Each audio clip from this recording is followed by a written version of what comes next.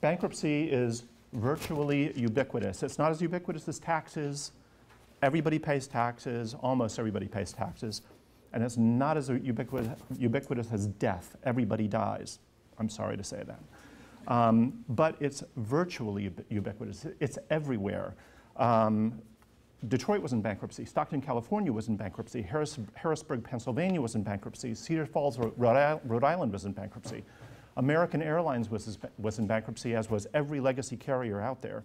General Motors and Chrysler were in bankruptcy. Lehman Brothers was in bankruptcy, and which, I don't know if anybody's read Ben Bernanke's latest book, that precipitated the worst economic slump since the Great Depression.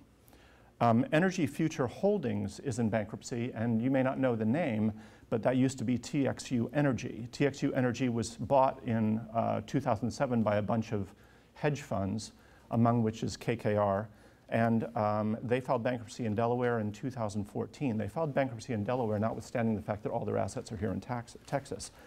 But besides the main debtor holding company, there were 71 affiliates and subsidiaries, and it's one of the largest cases in US history with $48 billion in debt. It's the largest energy case ever filed, bigger than Enron, and it holds a company called, which is not in bankruptcy, called Encore Electric, and Encore Electric may be providing the utility service to your home. The hedge funds which bought it in 2007 leveraged it up with an enormous amount of debt, and they did that on a bet. They were betting natural gas would go up. Natural gas, aided by the shale boom, didn't go up, it went down. And as a result, bankruptcy happened, and KKR is going to get pennies on the dollar.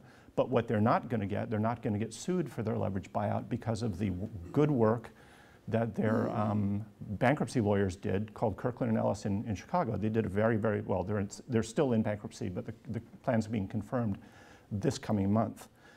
Bankruptcy is not like litigation. Litigation is symmetric. There are people on both sides. They're fighting each other.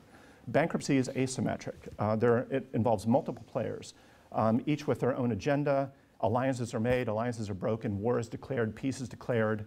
Sometimes you're in bed with one person and then you get out and you get in bed with another person to work the deal. The bottom line is that you have to be aware of what's going on all the time, because when the debtor at the end of the day receives his discharge or the plan is confirmed, whether or not you like the deal, whether or not you voted for the plan or agreed to his discharge, you're going to get at the end of the day only what the court gives you. The Bankruptcy Code is a statutory framework. It has an internal consistency, but it's interpreted by 400 judges around the country. As a result, there are a lot of conflicting opinions on a variety of issues depending on where you're located and the predilections of the judge. Judges are not machines. Judges have their own biases. They have their own experiences that shape their opinions. As a result, their written opinions differ, and venue shopping in bankruptcy is rampant. Many of the largest cases are filed in New York and Delaware, which is why EFH filed in Delaware. There are a lot of reasons for that, but what's clear is that the cases wouldn't be filed there unless the debtors and the debtors' bankruptcy lawyers thought that they could get what they wanted. The Bankruptcy Code is divided into a bunch of chapters. Chapter 7 is the formal liquidation chapter. It's available to everyone except governmental entities. Chapter 9 is available to, there we go. Chapter 9 is available to municipalities such as Detroit, Stockton, California. Chapter 11 is the formal reorganization chapter. It's available to individuals and entities, no matter how small or large. It's also the most expensive chapter to get into. Chapter 12 is available to family farmers and fishermen, believe it or not. Chapter 13 is a reorganization chapter for individuals who are wage earners. Chapter 15 is available for international debtors who have assets in the US that they want to protect. But in addition to being virtually ubiquitous, bankruptcy is also oxymoronic. Bankruptcy, despite the nomenclature, is expensive.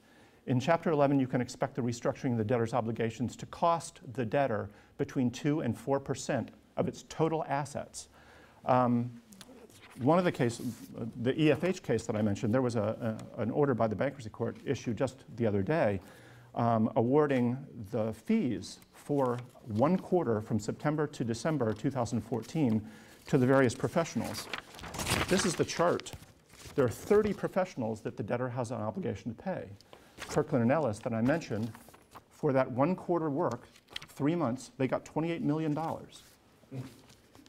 So if anybody wants to see the chart, when I received it, I was like, Wow.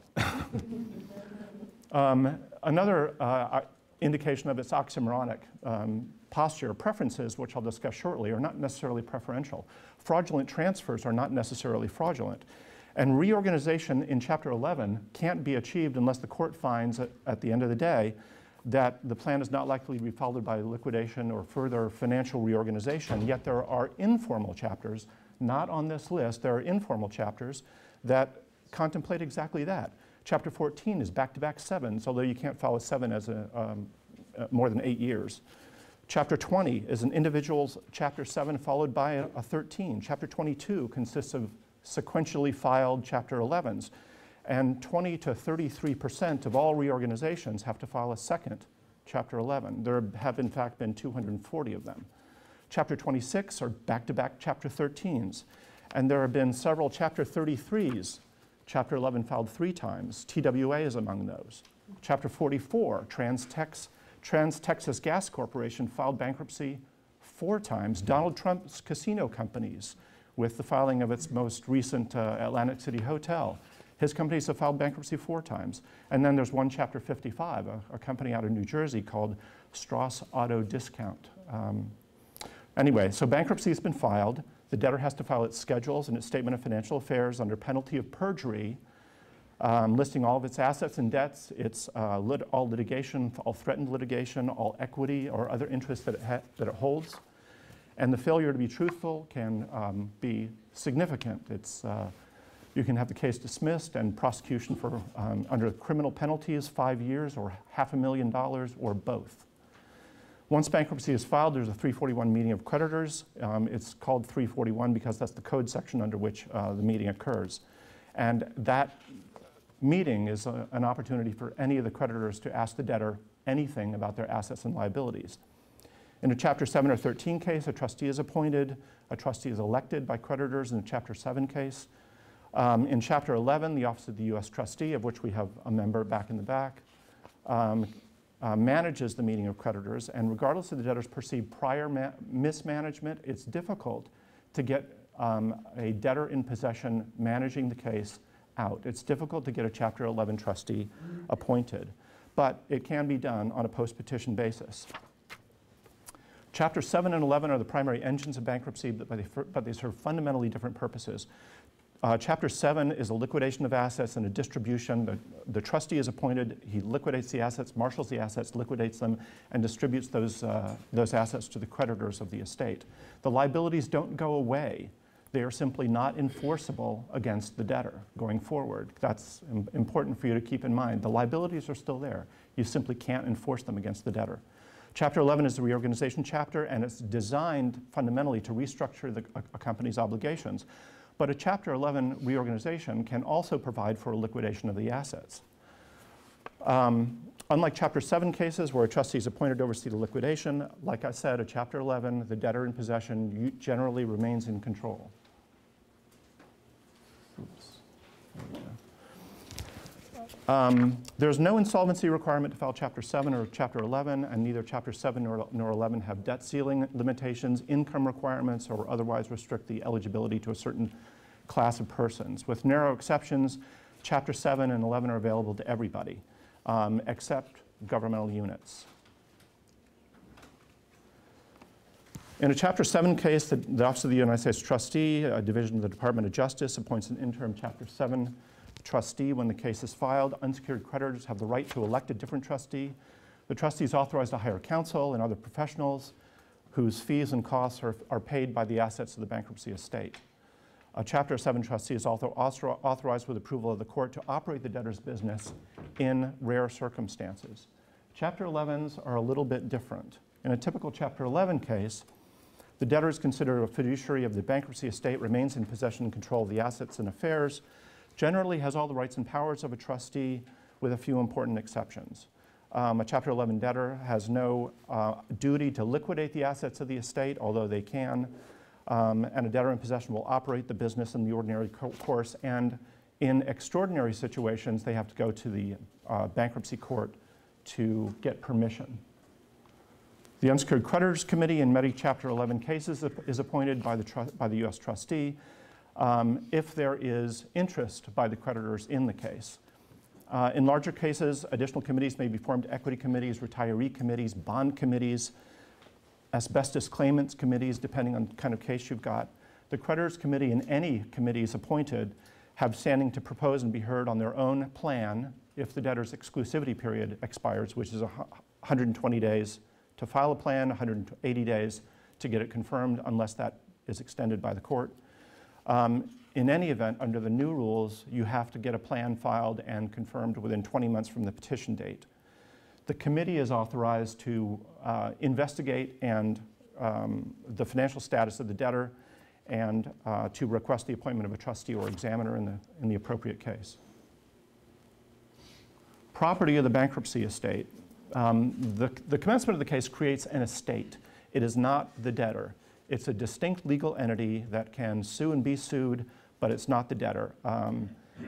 Determining the scope and extent of the bankruptcy estate's property may be significant because the imposition of the automatic stay, which I'll talk about in a minute, only affects estate property. Property of the debtor's estate is defined very broadly. Property includes all legal and equitable interests of the debtor as of the filing of the petition. That includes, and this is a quote from a Seventh Circuit case, every conceivable interest of the debtor, future, non-contingent, contingent, speculative, or derivative. The automatic stay operates as a stay of the commencement or continuation of any proceeding that affects the debtor or property of the debtor.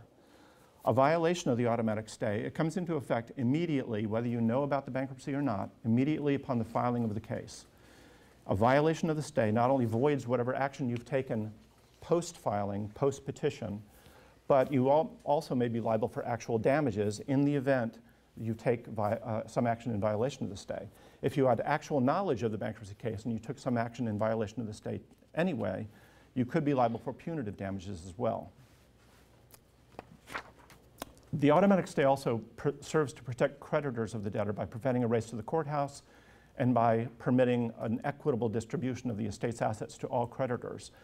The automatic stay contains exceptions for certain specific types of action. For example, it doesn't stay the continuation of criminal proceedings. It doesn't stay actions by a government entity in its police and regulatory power.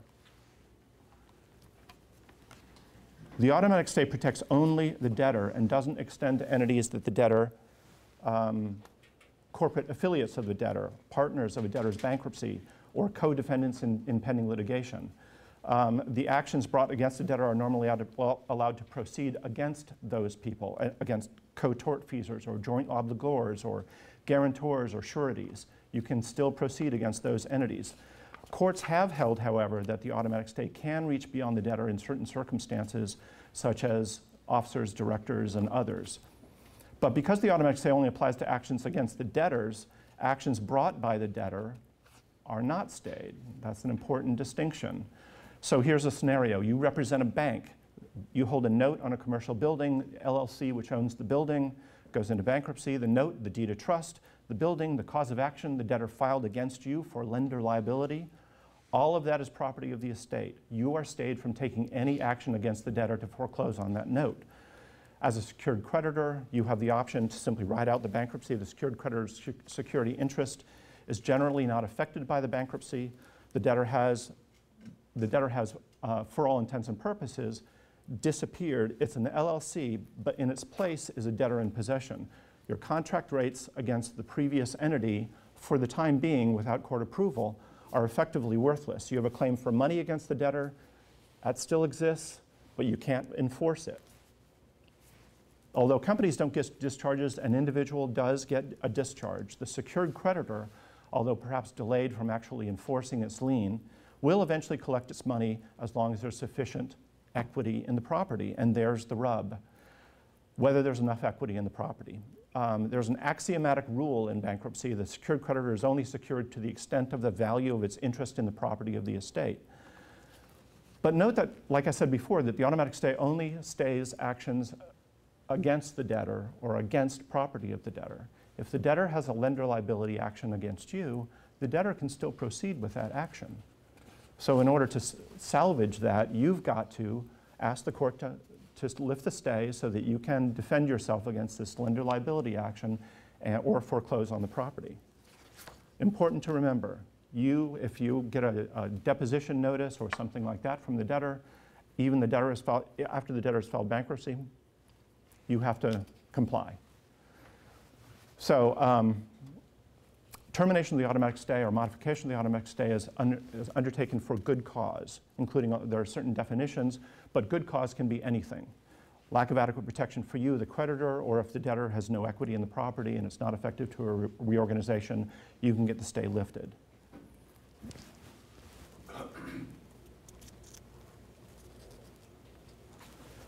Executory contracts the Bankruptcy Code authorizes the debtor in possession or trustee to assume and assign executory contracts and unexpired leases, provided certain requirements are met. The term executory contract is not defined, but it essentially means that there are obligations on both sides, where the failure of one obligation will create a liability on the other side. When performance is due on both sides, the contract is executory. Debtors are permitted, with certain exceptions, to assume and assign contracts to third parties regardless of any prohibition in the contract or lease and over the objection of the non-debtor party. However, those contracts can't be assumed or assigned if applicable non-bankruptcy law would excuse the non-debtor party from accepting performance or rendering performance. Personal service contracts, patents, certain governmental contracts fall within the group of contracts that can't be assigned without consent.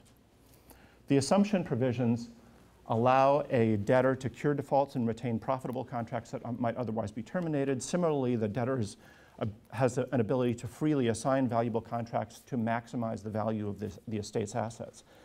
If you have a contract that says the filing of bankruptcy is an event of default, forget it. It's not.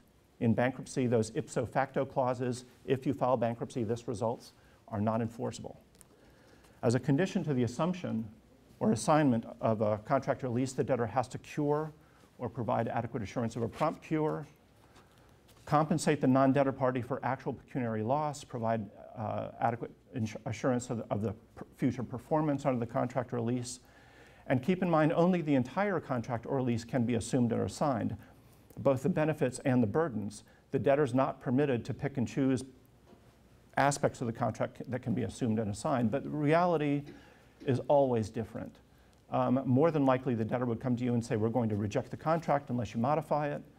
And so you end up modifying the contract, and then the debtor assumes the contract going forward. A debtor can also choose to reject an executory contract, and upon rejection, the contract is deemed rejected as of the filing date. So if the rejection happens a year after the bankruptcy, is deemed rejected as of the filing date, you have an unsecured claim against the estate for your damages. In the context of a lease, those damages are capped.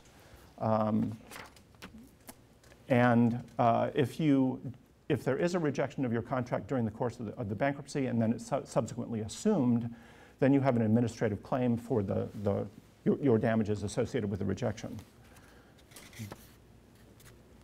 Set-off and recoupment. Set-off and recoupment allows parties to offset obligations one owes to the other. It's important to exercise those rights in a bankruptcy proceeding because they're performed in real dollars. Usually in a bankruptcy case, when you get, let's assume that you have a claim in bankruptcy. Your claim at the end of the day is allowed in full, but the debtor's only paying 10 cents on the dollar.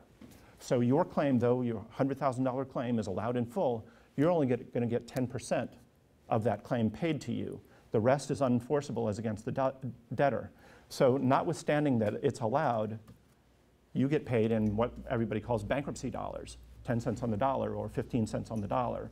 Set-off and recoupment allows you to get paid in real dollars, your dollars, the pre-petition dollars. By paying its pre-petition debt to the debtor without invoking a right to set off, the creditor risks losing its right to set off altogether because the claims upon which the creditor's set-off rights are based are no longer enforceable because of the automatic stay. There's no statutory right in the bankruptcy code to set off. It just preserves your set-off rights under non-bankruptcy law. In order to establish a valid right of set-off, the parties' obligations have to arise prior to the commencement of the bankruptcy and must be mutual. Mutuality is not defined in the code. It just means between the same parties who are also standing in the same capacity. It's not necessarily to show that the debts arose out of the same transaction. The code addresses only pre-petition set-offs. Post-petition claims can be set off post-petition as well under other sections of the code, but the court or the creditor must first obtain relief from the stay. The right of recoupment is similar to set-off, except that debts capable of recoupment must arise out of the same transaction or occurrence. There is also reclamation. The Bankruptcy Code preserves the seller's reclamation rights under non-bankruptcy law, UCC-2-702 usually, by granting the seller the right to reclaim goods of an insolvent debtor sold to an insolvent debtor in the ordinary course of the seller's business if the debtor received goods within 45 days of the filing. The goods have to be in the buyer's possession, they have to be identified, they're subject to rights of any ordinary course or good faith purchaser, and to activate the reclamation rights, you as the seller have to make a written demand on the debtor not later than 20 days after the commencement of the bankruptcy case. Goods delivered within that 20-day period have an automatic administrative claim associated with them. And even if the seller fails to provide the 20 days notice, it may still assert an administrative claim for the value of those goods. Sale of assets. A Chapter 11 debtor is permitted to operate the debtor's business in the ordinary course and may use, sell, or lease assets as it needs to. If it's questionable as to whether the debtor is operating in the ordinary course, the debtor can go to the court and ask permission to sell out of those extraordinary circumstances. The code authorizes the debtor to use or sell assets outside the ordinary course through a confirmed plan or court order under Section 363 of the code. For example, a trustee or debtor may not only sell the estate's interest in property, but the interests of non-consenting co-owners if partition of the property is impractical or if the benefit of the estate outweighs the detriment to co-owners. Depending on the jurisdiction, a debtor may even undertake a Chapter 11 to solely sell its assets and then dismiss the case. It's called a structured dismissal, and there's case law out there that mostly in the Third Circuit, that approves such a procedure.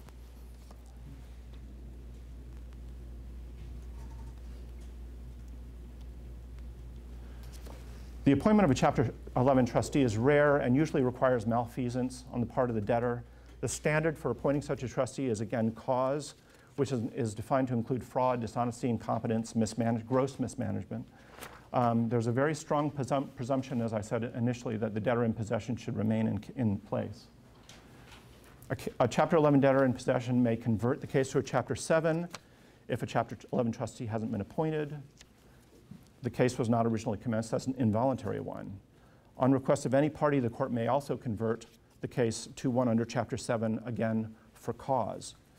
The Bankruptcy Code provides 10 non-exclusive reasons for appointment of such, or for dismissal or conversion of the case, which is a continuing loss or diminution to the estate, inability to effect a Chapter 11 plan, inordinate delay, etc. Avoidance actions. Most companies experience bankruptcy in the context of preferences or avoidance or fraudulent transfer claims, collectively referred to as avoidance actions. The rights of debtors to avoid, meaning to claw back, fraudulent and preferential transfers is one of the fundamental policies of bankruptcy policy. Fraudulent transfer law is one of the oldest forms of protection, tracing its roots back to 1571. Like its antecedents, fraudulent transfers, which mean any conveyance or transfer that was made with the intent to, and I'll quote from the Statute of Elizabeth in 1571, to delay, hinder, or defraud creditors and others of their just and lawful actions. Those things are deemed void. In contrast, preference laws are relatively new. Avoidance, like I said, avoidance in the context of avoidance procedures means to recover the assets back for the benefit of the bankruptcy estate. The Bankruptcy Code allows the avoidance of a transfer that is avoidable under both state and federal law. Fraudulent transfer statutes in Texas go back 4 years. The IRS has a fraudulent transfer statute that goes back 10 years. All states have some form of fraudulent transfer law, and whether it's larger or smaller than 4 years, it depends on the particular state. Fraudulent transfers, despite the word fraudulent, are not, like I said earlier, are not necessarily fraudulent. They're defined as transfers by the debtor prior to the commencement of the case that are either made with the actual intent to hinder, delay, or defraud. But keep in mind, it's just hinder, delay, or defraud. You don't necessarily have to defraud somebody to be accused of a fraudulent transfer if you hindered or delayed their contractual or statutory rights. Or made with in exchange for less than reasonably equivalent value. This is called constructive fraudulent transfer, while the debtor was insolvent, or which rendered the debtor insolvent, or which left the debtor with inadequate capital. Just as fraudulent transfers don't have to be fraudulent, preferences don't have to be preferential. Preferences are transfers made by the debtor within 90 days before the commencement of the case, or 1 year if the transferee was an insider. That results in the debtor getting more than it would have received when compared with similarly situated creditors. The intent and knowledge of the parties is irrelevant. The analysis focuses on whether the creditor's position was changed or improved as a result of the payment. So bankruptcy's filed, you're out a ton of money, just another hypothetical. Because the debtor paid you, I don't know, $100,000, but sat on its biggest payable. Let's say it's $1 million they owe you. The debtor owes you $1 million, and let's assume, you know, this is a stupid example, but let's assume you have no collateral, no letter of credit, no guarantee, or you have a guarantee, but it's worthless, and you're out $900,000. Eventually you get over it, you move on, and 2 years later, you receive a letter from the debtor's counsel saying, by the way, that $100,000 you received from us, you know, within the 90 days, or if it's an insider within 1 year of filing, give it back. And you look at the letter and you say, are you kidding me? I'm not going to do that. That's stupid. So they sue you, and depending on whether you have a defense, you may have to pay it back. And if you pay it back, you have a claim that you can make for that $100,000. But again, you're going to get paid in bankruptcy dollars, not real dollars. Preference law used to be based on the logical precept that you couldn't prefer friends and families over those that you didn't know, even if you owe them money. So to protect against that, a fiction was created that says essentially that we're going to pretend the bankruptcy started 90 days before it actually started, and payments made during that 90-day period of time have to be paid back. And the fact that your defaulting debtor is suing you for money that they previously owed you and paid you makes preferences egregious, really unfair from the point of view of the creditor. But it's not the pre-petition debtor that's suing you, it's the estate. But regardless of who files a preference action against you, whether it's the bankruptcy estate or the trustee, preference litigation is really is a fight between you and the other creditors of the case, because a bankruptcy estate is essentially a pool of money, and everybody's jockeying for their little share of that pool of money. And if they pay you more, they pay others less. If they pay others more, they pay you less. The shareholders, when bankruptcy is filed, really don't own the company in a real sense any longer, and they're typically out of the money anyway. The debtor's gone, perhaps has a salaried management role. Secured creditors generally rely on their collateral. The bankruptcy process as a whole is geared to protect the unsecured creditors of the estate, and that's why preference came into being.